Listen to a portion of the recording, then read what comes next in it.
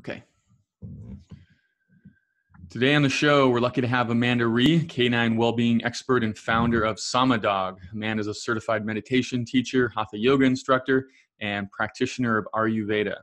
She studied closely under Dr. Deepak Chopra and has worked as lead educator, event host, and leadership team member at the Chopra Center for Wellbeing. Sama Dog was born from Amanda's desire to help guide dogs and their humans enter into a blissful state of balance through Ayurveda, the 5,000-year-old system of holistic healing from India.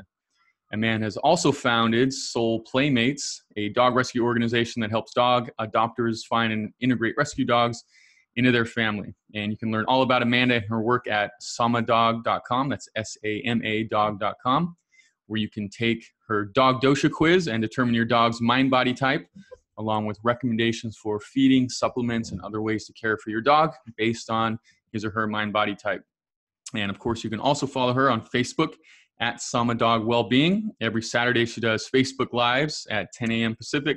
And she's also on Instagram at Sama_dog_wellbeing. I'll put all these links in the show notes and on our Instagram page at Thriving Dog. Amanda, welcome. Hi, Tim. Thanks for having me on. It's great to be here with you guys. Awesome. So why don't you take a second to fill in anything I might have missed there, and we'll get right into your story and what you do for our furry friends. No, you did a great job. That covers it. That really gives a good intro and lets people know where to go to find more. And hopefully through this conversation, we'll leave everyone with a lot of good information that stimulates them to do exactly that, to keep exploring and diving into a different way to look at life with their dog. Yeah, super interesting because, on the human side, I've followed Ayurveda and, familiar with some of the basic principles, and it's just awesome to see those integrated into, canine well-being as well. So very interested to learn all about how you've done that. Yeah, what's interesting is that Ayurveda is the science of life, and we'll of course explore this more, but that's what that word means, the science of life, or it could be understood as the science of nature. And animals clearly are a beautiful expression of nature. So the fact that more people have been applying Ayurveda to dogs surprised me when I first started to explore it. I'd been studying and applying this to humans for so long, and then once I started to realize how it was affecting dogs, or how it could affect dogs or benefit dogs, and I started to research it and saw that really it didn't exist. So the point being that it's the perfect formulation for us to understand the lifestyle of our dogs and living with them. It's really a lovely way to just expand what applies so well for such a long time and be able to bring in the rest of the family, basically. Nice. So getting everyone on board. Yeah. And where did your love of dogs begin? It began from birth when I was brought into a family that had brought a puppy into the group at the same time. So Prince was about 6 weeks old at the time that I was born. So they just got him, they got me, and in we went to a crib/crate. I mean, I probably didn't even know which one it was. Together, both of you? Probably. Certainly he was, I don't know that I was ever around the crate, but he definitely was around the crib, and we grew up as babies, together. And at about 3 years old is really, so we were besties. We did everything together. I literally don't think I realized that I was not that species. What kind of dog was he? What was Sheltie. Sheltie. Yep. Beautiful Sheltie named Prince. And so at about 3 years old, we were living in Orange County at the time, Southern California. And it was also a time where they had it was very popular to have these big spas, pools were taking up too much space. And so everyone got these kind of large, oversized jacuzzi tubs. Yeah. So we had one in the backyard, and it had a bench that went all the way around it, of course, that everybody would sit on. Well, I, as a little girl, would walk that bench all the time. Well, mom didn't, that was, of course, when my parents were there with me. My mom didn't realize that the back door had been left open, and she was talking to my grandmother at that time, stuck to the wall, right? And off I wandered into the garden and went into the pool, probably to try to go walk around the little path. but without my floaties or without anybody watching, and I slipped into the pool. Mm. Well, my mom finally heard some commotion and ran outside to find me soaking wet on the side of the pool, coughing up water, and Prince soaking wet on the side of the pool too. And Mm. he had never, Shelties are not known for their swimming or their love of water. So he had never done that before. He'd never gotten in. And so it's pretty safe to assume that I slipped in and he saved me. Wow. Yeah. So that sealed the deal at a very deep soul level. I was bonded to them, and they became or continued as the best friends I'd ever had. They were everything to me. You know, many times there was difficulty in my childhood, as so many of us face, and my animals were the ones that held me together. That gave me unconditional love, that gave me companionship, that gave me someone to talk to, someone to lay next to and be comforted by. Mm.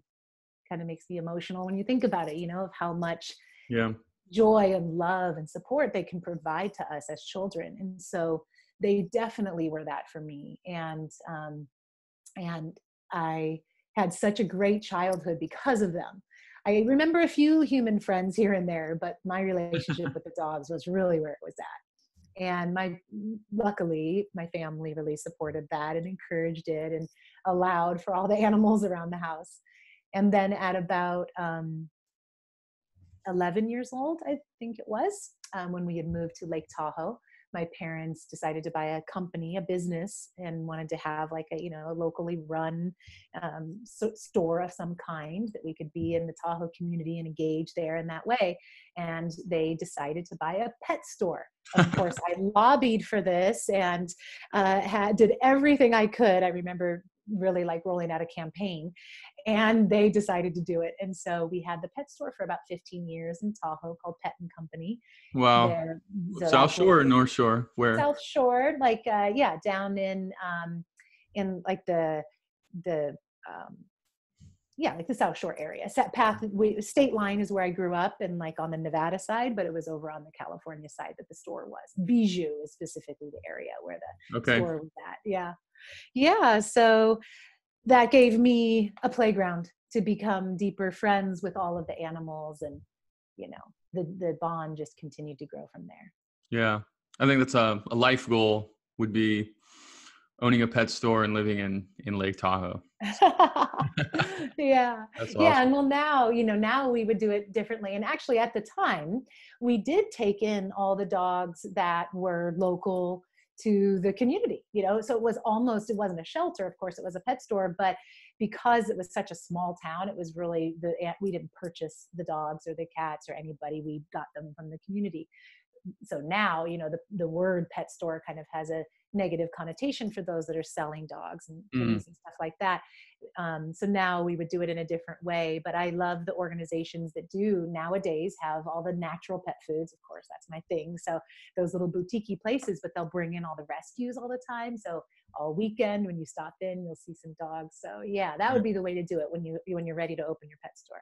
Yeah. And I forgot to mention in your intro that you actually board dogs, have a dog boarding at your home there. And we do. Dogs inside running around. They're just like they're visitors at the home there. So was that at the store also? Boarding? Yeah, we did do a little bit of boarding there. And now it's really, we call it a B&B for dogs, because it really is just a very home-like environment with friends and a great yard and lots of lounging time. And we chill here a lot with meditation and yoga and things like that. So the dogs have a great experience of a lot of calm and restoration, as well as fun and engagement and training while they're here. Nice. And I get to hang out with dogs all day. So yeah. The dream came true. I'm envious. You can come over anytime. Awesome. Now, I guess taking a step aside from the dogs, how did you get into yoga, the yoga space, and Ayurveda in particular? What was the story behind that?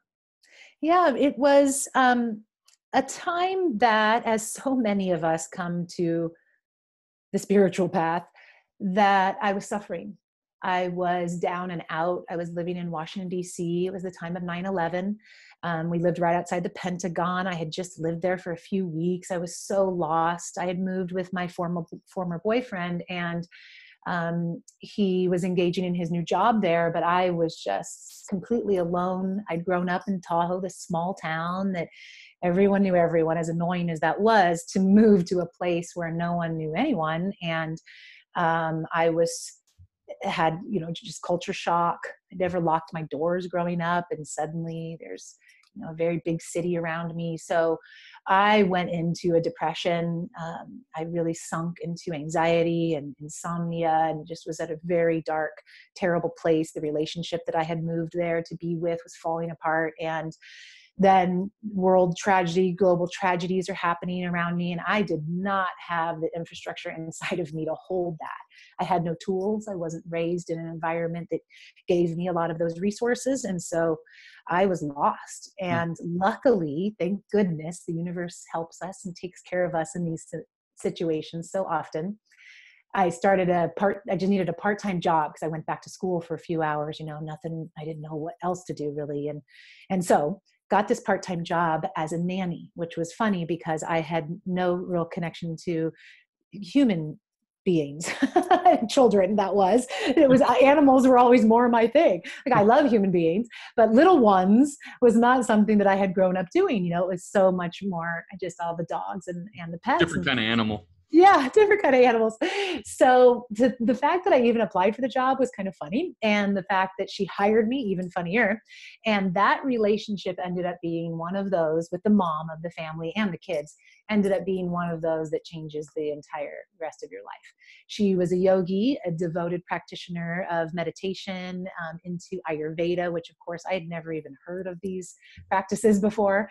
And she had a yoga studio in the house. So she started to open me up to this conversation and this practice and the healing, the emotional growth and strength, and the relationship skills with yourself and others that all come through these practices.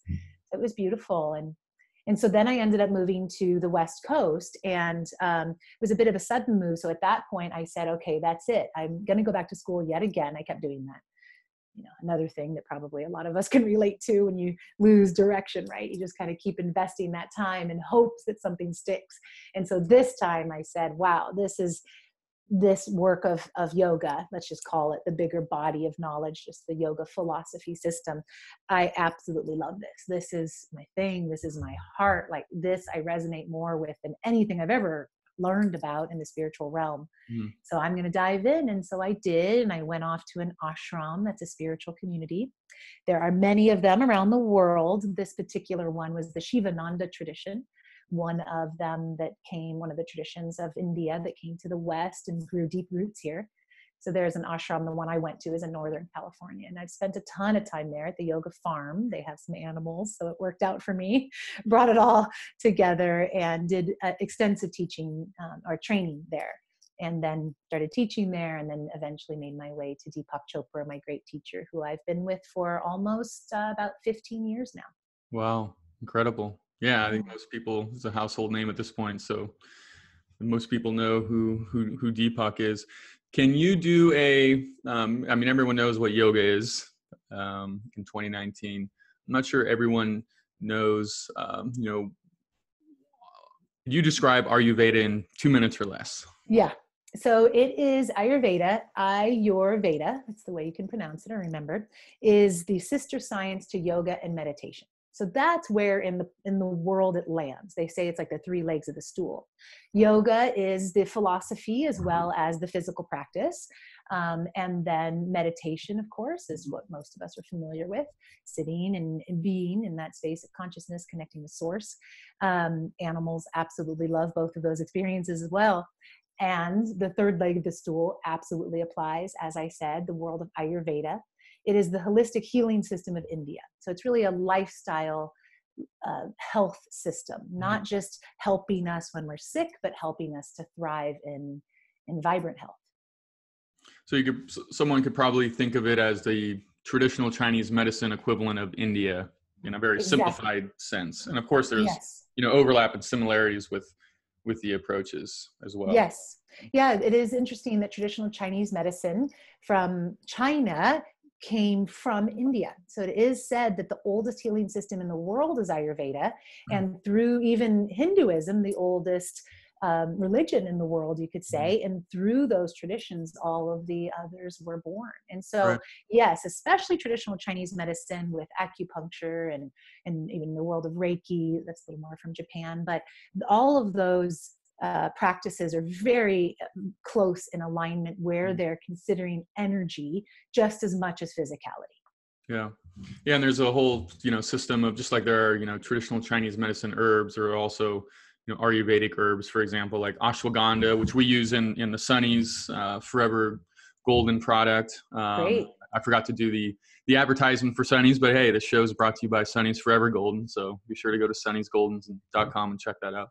But, yeah. So, right. So the system, of course, includes herbs and an overall, intention and sense of well-being. Anything else that if someone came up to you on the street and you were wearing a shirt that said, "Ask me about Ayurveda," what would you say?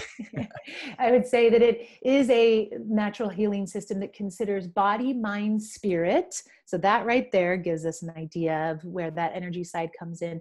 But what is unique about Ayurveda, which I absolutely love, is that it is also extended into our environment.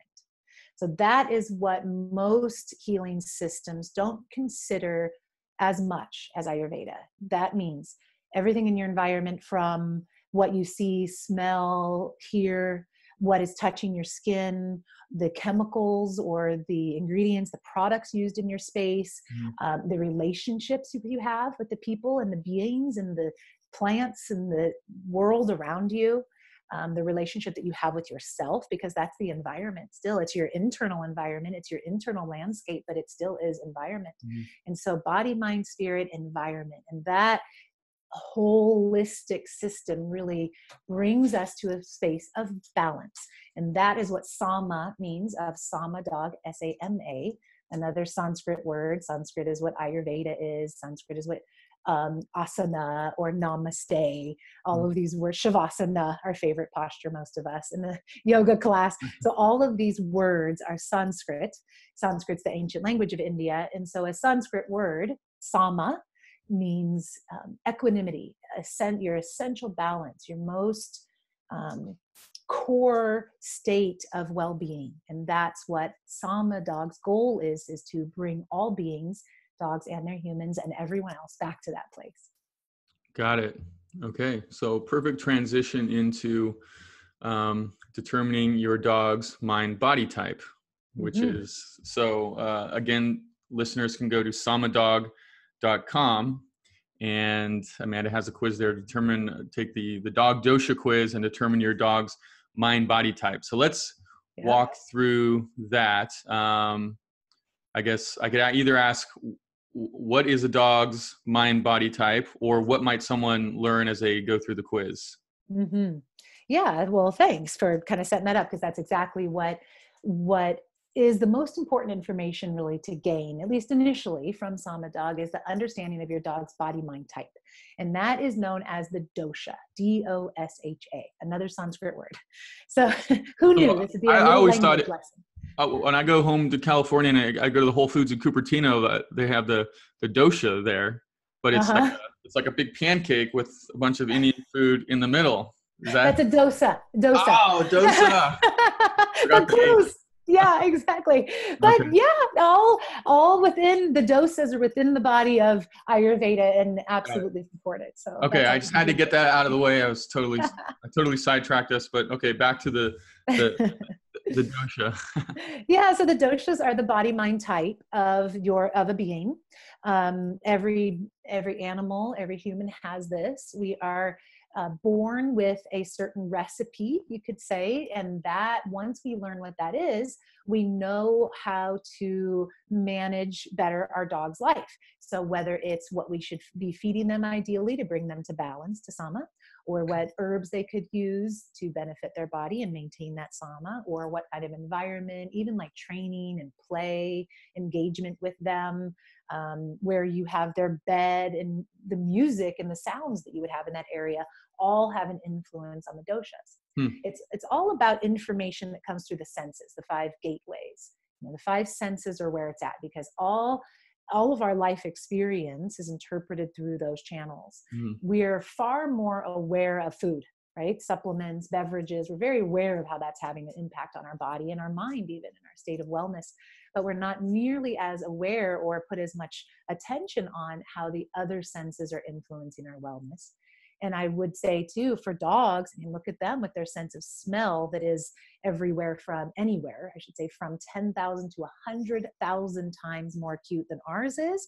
Imagine how the sense of smell could balance or imbalance them, could help them thrive or create an essential sensitivity that could, be a place that disease or illness could set in. So that's what we're doing. We're fortifying their wellness by giving them what they need through the senses, and how we know how to do that is based on what their body mind type is. Wow, and it seems so important because, we use so many, chemicals and whatever else has, is giving off a scent around the house, right? And to us, it may not seem like it could be having any effect, but it could actually be having almost a hidden effect on our dogs, and they're not going to speak up about it. So Yep. very interesting. They can't. Yeah, it is very interesting. And, the way that we are making so many choices on our dog's behalf. We don't even really think about that until we pause and do. It's everything. Of course, we're aware of their food. We select those options for them, whatever they're consuming daily, whatever they're drinking. But we are making choices about so many areas of their life that in many cases we're just doing mindlessly, or we're just doing what we were taught to do. We were doing what our family did or what we did with our previous dog. And just like human beings, just like human children, you couldn't treat every single child the same. You wouldn't raise them in the same way. They all have a unique set of what serves them best. And certainly our dogs do too. But yet, like you said, they're not able to communicate it nearly as clearly as humans are. So that's where this conversation comes in, because you learn to interpret it and therefore can have more information to make your better choices. So if someone were to go to your site right now and take the dog dosha quiz at samadog.com, what would be the inputs and what would be the outputs? So what it all boils down to are these three types, the three doshas. So in a nutshell, there's a lot more, of course, to share on all of this. And Ayurveda is a very broad system, having thousands of years of history. There's a lot to say about it. So I'll never run out of content, which is the good thing. But it doesn't always make it easy to kind of sum it up, and make it useful and not just like, okay, interesting, move on with my life now. But I want to leave our audience, the listeners, with something that's helpful and they can start doing today with their dogs. So the first thing to know is that there are three doshas, and they can be kind of simplified to Vata, V-A-T-A, again, Sanskrit words, Vata, Pitta, and Kapha. Vata is an airy dog. So that is a dog or a human or anyone that is light and dry, thinner bones, thinner build, have a lot of air and space in them. So they tend to have inconsistent mindset or kind of behaviors. Like in a dog sense, they'll be hungry one day, not hungry the next, energetic one day, not energetic the next. So there's an inconsistency because it's constantly changing, but very friendly, outgoing, tend to bark a lot. Vata people tend to talk a lot because the wind never stops, really. It's just always on the move. And when out of balance, so this type of dog is this light, kind of friendly, airy little wispy dog, and you can already probably see when out of balance how it could get too light and almost float away like a balloon, right? So what we want to do for our airy dogs is we want to ground them. We want to help them come down to earth so that they're not stressed, anxiety, nervous, separation, and fears and phobias. Those are all a common tendency of that lightness that really gets into the head. So we want to bring them down to earth and calm them. So that's vata, V-A-T-A, one of the doshas. The second of the three doshas is pitta. And I'll just pause one moment so I don't forget to say that all of us have a little bit of all three of these. We have it in a different recipe. Mm-hmm. So pitta, P-I-T-T-A, is fire, the fire dog, fire and water. So fiery beings of pitta are very bright and bold and courageous and can be intense, very driven, very intelligent. Even visually, they'll be very symmetrical, very distinct features. Pitta beings will look deeply into your eyes. Typically, the eye contact in general is rather intense. Good, but they're very engaged beings. They're there. So in a human sense, leaders and politicians and actors and actresses, it's really anyone that wants to be in the light. So these are the beings of light, of fire. But we can imagine when out of balance, these fiery beings that once were like super smart, all of our sporting dogs pretty much are pitta, all of the dogs that really love to engage and have a job. But when out of balance, when the fire becomes too hot, what happens? They get overly intense. They can get aggressive. They can get reactive, way too much barking. A lot of skin and digestive issues will happen within the body because of inflammation. Inflammation. It is the body is too hot. So we've got to, and the mind can get too hot. So now with pitta, what do we want to do to balance, to create sama? We want to cool them. So that's where through all the gateways, we would make choices to cool their body, mind, and create sama. And then the last of the three doshas, you can see why this is not a brief conversation typically, but to give a full picture, then the last one is kapha, K-A-P-H-A. That is earth and a little water. So earthiness now has more structure, more stability, groundedness, consistency, a lot of routine by a kapha person or a kapha dog. These are the beings that are very friendly, easygoing, lighthearted. They're the dogs that let kids like yank on their ears and lift up their lips. The golden retriever is a perfect example. Most of them, not every breed falls into one category, but in general, certainly our bigger, heavier breeds that are the gentle giants of the world, that kapha energy. Kapha people and dogs are very good friends. They're very reliable. They're as easygoing as they come, no drama, But when that earth becomes too much heaviness, what happens? Depression, lethargy, withdrawal, weight gain, a speed in which they start to age a little faster. They just kind of become too heavy and complacent. And so with them, we want to lighten. That's the big idea. So we wanted to ground, we wanted to cool, and with kaphas, we want to lighten. Invigorate is the word that Ayurveda will often use. And so how do we do that? And that is what the teachings of Sama Dog are all about. Very cool. Does that make sense? It makes sense. And, I can see how, of course, it's not like a dog is 100% one. And so as you were going through the two of them there, I think I'm gonna use golden retrievers as an example because I grew up with the golden, Sunny, and with the I feel like they're probably a decent mix of kapha and pitta, in that goldens often get these skin issues and have digestive issues and seem to be a little bit more sensitive potentially to some of the mainstream food out there, especially kibble, et cetera. And I think I didn't know anything when Sunny got the regular old Purina dog chow as a kid. And then where you really hit me when I think about him was on the kapha side. So Sunny was happy when I left home for the military. Sunny was happy. He was fine. He was old, 10, 11. But when I was gone, it was like a part of that lightness, I think, of, me being around and always with him was gone, and he went downhill super fast. I never got to see him again. And so that is something that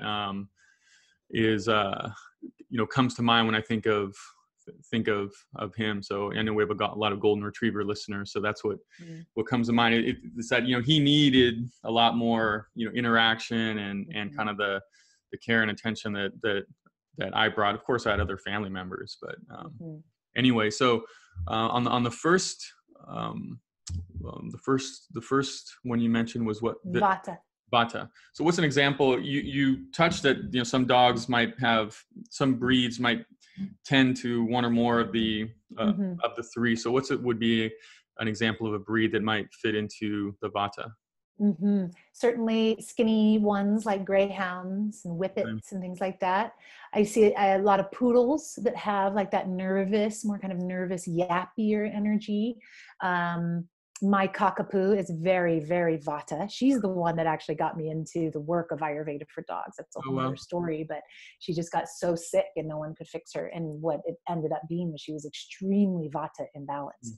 And so that's what I realized is, okay, let me try to, through her five senses, provide her the nourishment that I know helps Vatas, and just do it like in a dog version. So I would just look up all the different things I was trying to do online and see if there was any, anything to be concerned with. And if it seemed like green light, I would go for it. And within a few months, Maya, who was dying, she was literally couple weeks away from the end, she made a full recovery and is still a thriving, happy, still Vata, you know, that once you are what you are, that formula, you are that recipe for the rest of your life, but you can get out of balance in each of them. So all of us have a little bit of each of the doshas, each of the three, and then each of us can and are being influenced by our environment, by our life, and can get out of balance in all three. Like I think we all can relate to a Vata imbalance where we get nervous and anxious and have some anxiety, or Pitta imbalance where we're just too intense and driven in our work or what our perspective, you know, our point of view, or Kapha where we just don't want to do anything. We get lazy and we don't feel like engaging and we cancel a lot of plans, and that's a Kapha imbalance. So you can see this in all of them. So anyway, back to what you were saying with Vata, yeah, more of those wispier, lighter dogs. We could say even like an Afghan, you know, the longer noses, the sight hounds, dogs like that typically tend to be a little bit more of that kind of nervous or lighter breed that tends that way. And then Pitta, pretty much all of your sporting dogs, but certainly working dogs that are very purposeful, like German Shepherds, Doberman Pinscher. I have one downstairs right now that I can hear yapping in the background, a mini Aussie, you know, Australian Shepherds. Like, look at them. Like, they are staring at me, right? His eyes just look at me and I'm like, there's a lot of heat there, mister. Yeah, so that's what that is. And then the Kapha, more of the heavier, bigger breed. So I have a great Berner Doodle here. So she's very Kapha. Or even your Basset Hounds, Old English sheepdogs, bulldogs, dogs like that. You know, very commonly are that. Yeah, I was reminded of my buddy Jeremy's dog, Milo, who was a spaniel of, can't remember, some sort. But yeah, he was so expressive. It was like he would just look at you and it was like you were looking at another human, you know. He would just have these different facial expressions and so engaging and interesting like that. So that's what came to mind for me. Yep. And so you'll notice you mentioned just an interesting something is with Pitta, the fire one, that it will affect the hair because it affects the body so much, the heat, it'll affect the hair. So very commonly Pittas will have red hair. So whether it's a person or a dog, like a golden retriever, red, or speckled. You know, like I have a little terrier, a Jack Russell mix, and he's very Pitta, and he has little speckles all over his body. He's all freckled, or his belly. So that also, or graying, you know, for graying hair, like I have Pitta and a lot of Vata. And so that's where the gray came when I was very young. Curly hair. So a lot of times the hair is affected by the heat. Interesting. Yeah, Milo was both red and speckled. So. There you go. Pitta on Pitta. Yeah. So someone who takes this test, what do the output they get is, okay, my dog is either Vata, Pitta, or Kapha, and that's it? Or is there like a percentage spectrum? How does it? The test online, now I do have a test that is a hard copy that someone could take and get quantities, and you would actually learn the amount of each of them that your dog has. So I have that. Anyone's totally welcome to reach out to me. You can do connect@samadog.com, or you'll see an email on the website. So that is available, but on the website, it's samadog.com/quiz, or you can navigate from the bar. But what you'll do is you go through, you answer the questions, what is most like your dog, what their hair type, how their bark tendency is, their digestive stability or instability. So you'll go through and you'll answer those questions. And then it shows you as a result at the end, what is your dog primarily?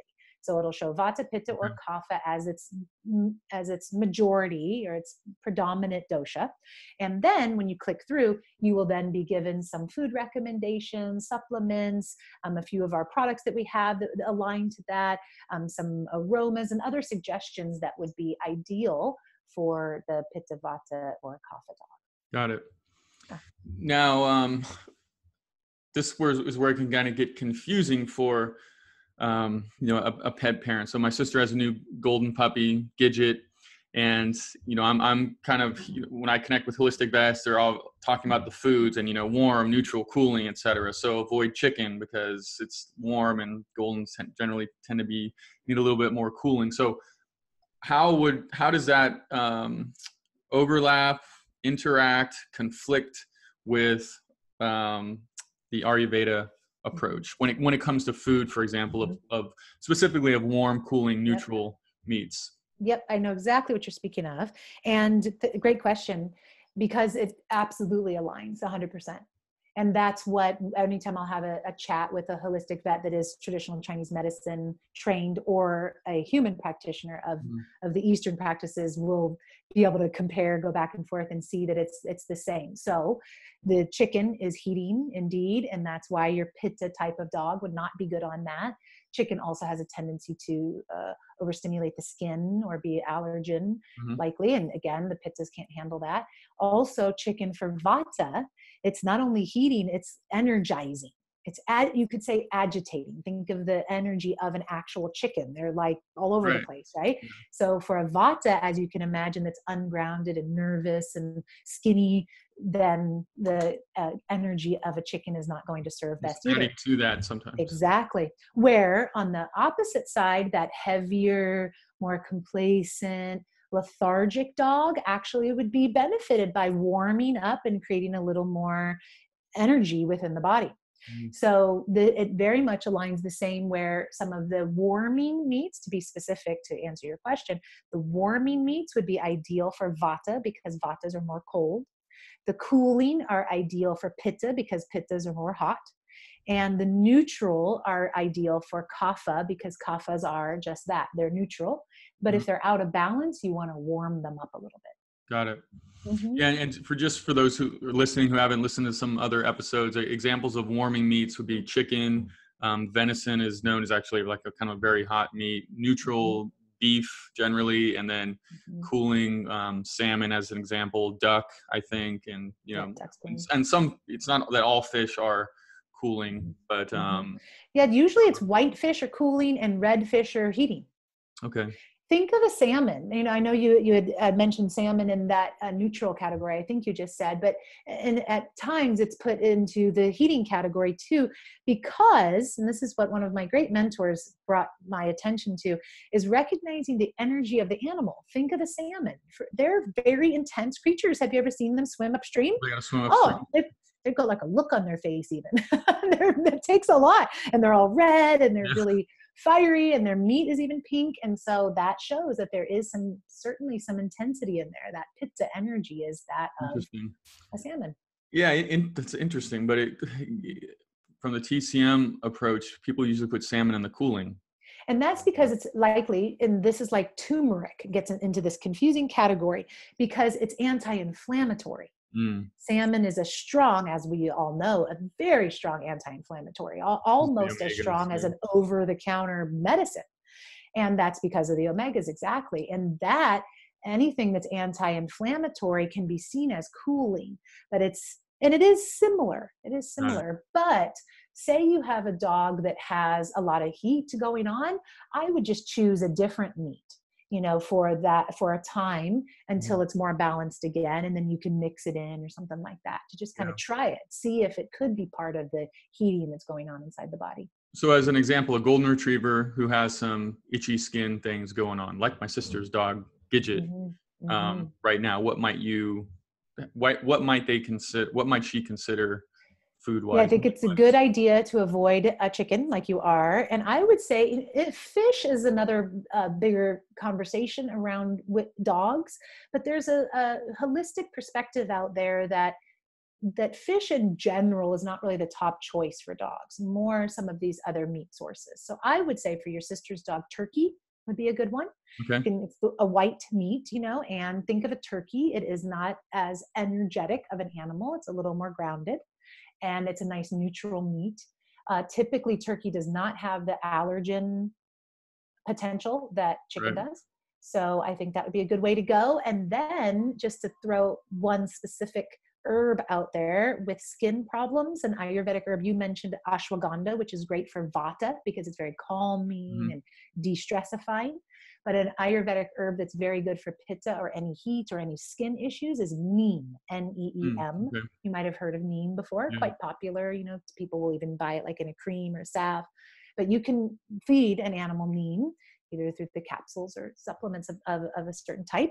And that is a great supplement to really cool down the system, improve the quality of the skin. It's got a little antibacterial, antifungal, antimicrobial property. So it just settles everything inside and outside. Very nice. Yeah, we're working on an allergy product for the Sunny's line, and that was one of the ingredients that we would likely include. Great. Think of even when you have plants that are being attacked. I thought about this recently as I'm spraying my plants with neem. The gardener recommended it, and I was like, oh, cool, I like it. It's natural. I'm totally will use this in my garden. As I'm spraying the plants and I'm seeing them being attacked, and I'm spraying this cooling fluid on them, I just thought, wow, there's Ayurveda right there. There's this war happening, and think of the heat, the intensity of conflict. That's what's happening to my poor rose bush. And now I'm cooling it out with, certainly there are physical, properties that are compounds that are going to, that are distasteful to bugs, but there's also this cooling energy that I'm putting all over this plant that now gets to restore itself and bring itself back to sama, even the rose bushes. Very nice. From an aroma perspective, so we can go a number of directions with this. We'll probably have another 5 minutes or so here, but I know you have pet safe candles on your website that you sell. So maybe talk either a bit that or a bit about, aromas in general for Ayurvedic dog therapy. Yeah, why I have chosen to create those candles, I only have a few products, and I specifically made them, to be honest, at first that I can use them, that I would have access to them and I could apply them to my own pack. Likely one of the reasons why you've created some things, because it's like, I know what I want to be able to use. So candles was a perfect example of that. I would very often, I knew that I should buy soy-based wax because that is far less toxic for human beings and animals. So that is all good. So I'm new to this from a candle perspective, but yeah, I've been very, curious. So what are waxes to avoid? Beeswax, they just have more toxins, or even beeswax at least is natural. There are many other properties that they will put within the wax of the candle that are synthetic, that are chemical compounds. Like the fragrances. That are fragrances, unnatural fragrances, and even chemicals of a different variety to make the smell last longer, stay and linger in the air a little more, whatnot. Cut through certain other aromas. So, not that we want smelly homes, we want good smelling places, and we love candles. It's a wonderful, calming property to bring into our home, as well as beautiful, as well as fragrant. So when we are burning, though, these lower quality or non-natural types of candles, what's most important to remember is as that wax burns, it's obviously going somewhere, right? Because it's shrinking down in the container. So that wax has gone somewhere. It doesn't just evaporate. It gets broken down and then sent out into the air, and that's why we can smell it. Well, of course, those molecules, however, that are out in the air are then landing on the ground. Our animals are walking all over the ground. It's landing all over their couches, on them. They're licking themselves, unlike us where, those molecules would land on the shirt, but I'm going to take the shirt off later and launder it, where animals are not changing their clothes all the time. And so they're licking themselves to clean themselves too. as opposed to us taking a shower. And so they're consuming far more of this. It's already not good for us as humans, but they're consuming far more of it into their body. And it really is breaking down their cell activity, kills the gut lining, kills the vitality of the gut flora, and so much more. So if we can bring in healthy oils, natural waxes, that is, far better. So the candles that I've created, or any candle that you buy in a home with animals, should be made of soy and or coconut is what we make ours with. It's coconut wax and soy wax. And then, as important as the wax itself is, where did they get that fragrance? So there are many things that smell, and we know that, you know, all of the household products have these different aromas. Some of them fall into that natural category and some don't, but yet we don't really think of it when it comes to candles and things. So what we've put in our candles are therapeutic grade essential oils. So the highest quality, and just a few drops, because that's the most important thing to recognize when applying aromatherapy to our animals is we need to go very gentle. Most of your listeners probably know that if they're into dogs, but it's just so important. It's quite shocking when I talk to vets how often animals are coming in with toxicity from aromatherapy. What the human companion was meaning to be as something so healing actually caused them to be very sick. And it's a daily, multiple times a day, vet offices are seeing animals come in with this issue. Wow. Interesting. Yeah. Well, we'll need to do a much deeper dive on that. Yeah. Interesting. There's a lot to say, because then think of, I won't even get on my soapbox, but I almost want to, is with Febreze and Swifter and these brands that I was just at Target yesterday, and there was a Swifter that has animals on the cover, and it's targeting animals.